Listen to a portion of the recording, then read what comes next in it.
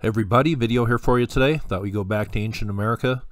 And I wasn't really planning on doing a video today, but didn't really have any plans and kind of getting on my brother's nerves. He told me to go in my room and make a video. So I think I will. Let's go down to the Kincaid Mounds in southern Illinois. I made a video on this place about 3 years ago. But all I've learned on ancient America, well, this place was very important. It was contemporary with Cahokia. But this is one of those places that is just kind of lost and lonely and just sitting out there. But here you can see the mounds at the site. This was a pretty impressive ancient city, as I said, around the same time as Cahokia. But there is no park here, no way to really visit the mounds except park on this road out here and overlook them from a distance. And that's kind of sad. Some of the cities in the area, there's a Metropolis, really, Brookport, High Point, Paducah, Farley, Ledbetter. Those are a few of the cities in this general area here. I'm wondering if any of my subs have ever been to this site. It appears to be fairly lonely and quiet. This is about 140 miles east of Cahokia, and obviously when the Google Earth imagery was taken, there was a lot of flooding going down in this area. And maybe some of you who live in the area can tell me if this is an annual event, all this flooding out here.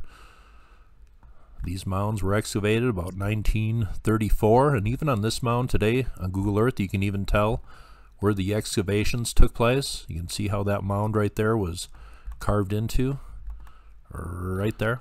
But it makes you wonder if they had flooding back then and how often it happened. But these mounds have obviously withstood many floods, and they still stand out there today, and just gives credit to the people who built them. These aren't just mounds of dirt, clay, gravel, other things. They were painted in some cases. Sometimes they had stairways, but when this is all, the better we can treat them. You wonder why the apathy towards ancient American history. But that's why I make these videos. Just let people know that there's places out there that exist. But this is the look from overhead at this ancient city. Maybe 1,000 years old. Maybe started a little earlier than that. But here is a diagram of what this place used to look like. Places where people lived. A big wall all the way around it. As many as 9 mounds, and some of them pretty darn large. And even people who are curious about these ancient America sites, is this one place where people would actually stop? That's another reason why I make these videos, just so people have an idea of what they look like, and maybe they would stop at these. But would people tour these if this was an open park? But we can certainly let our mind wander what this place used to look like and what the people were doing who occupied this site. Here is another artist rendition of what this place might have looked like. Now, I was looking for any news stories on the Kincaid Mounds, and I found this one from Heritage Daily. This came out a little earlier this year. The Kincaid Mounds, the Mound Metropolis of Illinois, says the Kincaid Mounds is an ancient tribal center of the Mississippian culture that built a large settlement comprising of raised mounds in the present-day state of Illinois near the banks of the Ohio River. The Mississippian culture was a Native American civilization that emerged around 800 AD in the Midwestern, Eastern, and Southeastern regions of America. The civilization was composed of a series of urban settlements linked together by loose trading networks, with the most notable site being the city of Cahokia. So this place seemed to be linked to Cahokia through trade and other things. It says the area around the Kincaid Mounds was first occupied during the Archaic period between 8000 to 2000 BC, where the region was probably inhabited by cultures of the early woodland. The founding of the Kincaid Mound is determined to be about 800 AD, although some sources suggest around 1050 AD. But here are some pics on the ground at the Kincaid Mounds. What they look like on the ground, not much to be seen, just grass-covered mounds.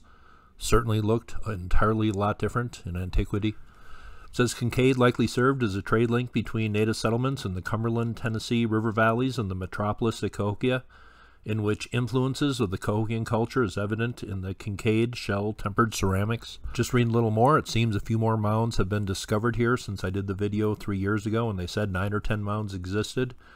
But just reading, it says the society revolved around a complex chiefdom structure led by a male chief and his family who exerted civil control over the community, and priests who had religious authority, probably some shaman-type figures. The major construction phase took place in what is known as the Kincaid Middle Component, and that is called the Classic Mississippian period. in which 19 mound monuments were constructed, with 11 being identified as substructure platform mounds, in addition to a large plaza situated near the nucleus of the settlement. The entire site was surrounded by a large palisade wall of upright logs or posts, with a series of guardhouses or bastions at the intervals of about 100 feet. The palisade may have served as a defensive purpose, but it has also been suggested that it functioned to mark the boundary of the ceremonial site and the seat of the chiefdom's authority. But that is the way it looks from overhead today. Maybe remnants of that wall right there. This is the way artists think it looked a long time ago.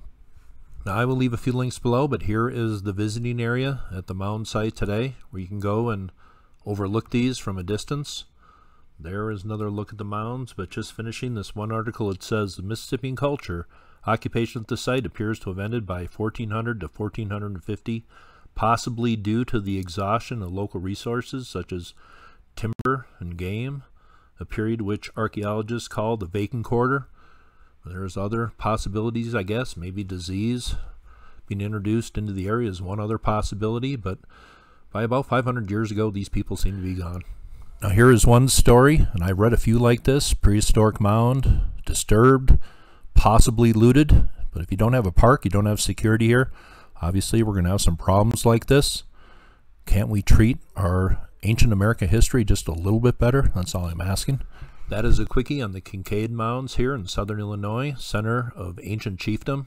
This seemed to be a very important place about 1,000 years ago in ancient America. Probably these people were trading with Cahokia and also places to the east. Ancient America was one big trade network based on the riverways. You have stuff in Florida from the Great Lakes region. You have stuff at mound sites in Indiana and Illinois from Wyoming. I mean, it's really remarkable how the goods were traded all over ancient America 1,000 years ago, 2,000 years ago. It's a pretty amazing story, and I'm still looking into it. Thought I would talk about that one today. I don't think I made a video on ancient America in about 3 weeks. Some of these sites, I realize, are very important after all the videos I've made on this subject. Well, as I said with NEXT in our interview Friday night, some of these places in ancient America, and really ancient America itself, is kind of neglected as far as the importance in ancient history, but we have these pyramid mounds all over ancient America. Some of these sites are just kind of sitting out there lonely, just trying to make it not quite so. Hope you thought that was cool, and you all have a very nice day.